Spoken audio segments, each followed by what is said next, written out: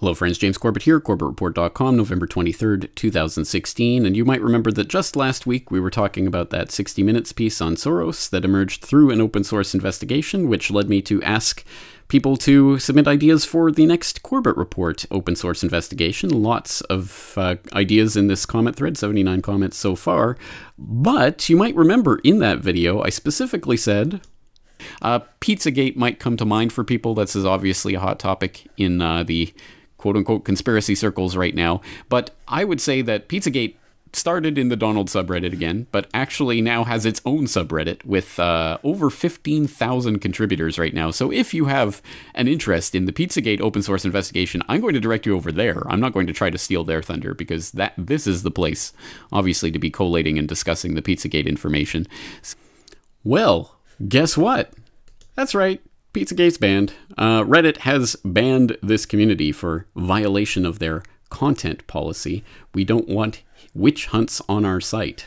Well, this is a witch hunt, apparently, to simply look at publicly available information and how it relates to an unfolding pedophile scandal in the highest ranks of government. So, unsurprisingly, compromised places like Reddit, like Facebook, like YouTube, like Twitter, like all of these platforms that are handed to you as the outlets for you to use on their terms, are going to ban you as they will at a moment's notice. There's more information about the ban in the Donald subreddit in regards to today's shutdown of Pizzagate, and you can read about it. They do point people over to vote.co, that's voat.co, a type of Reddit alternative, which now has an active Pizzagate forum with 2,862 subscribers and over 3,300 users online at the moment. So this is the locus where people are coming to. Basically, I mean, it's continuing as if it didn't stop at all. All of this information is being collated here, and I did see earlier today that there was someone with a archive of the entire Reddit Pizzagate subreddit. So the investigation is continuing, as of course it will, one way or another, on one platform or another. But this is a good kick up the butt and a good sign, I think, that ultimately I think I've decided, although I did want a different type of open source investigation. Again, I wanted something very limited and doable, but this time it looks like Reddit has made the decision for me. We're going to be talking about Pizzagate on Corbett Report as well, so please do use the comment section of this video on CorbettReport.com to start collecting, collating, analyzing data on Pizzagate as you see fit. And there's going to be a lot of things disappearing down the memory hole. In fact, I would venture to say at this point, probably most of the incriminating stuff has already probably been memory holed one way or another. But for anything that you do come across online that you think is important and needs to be saved, why don't you save it?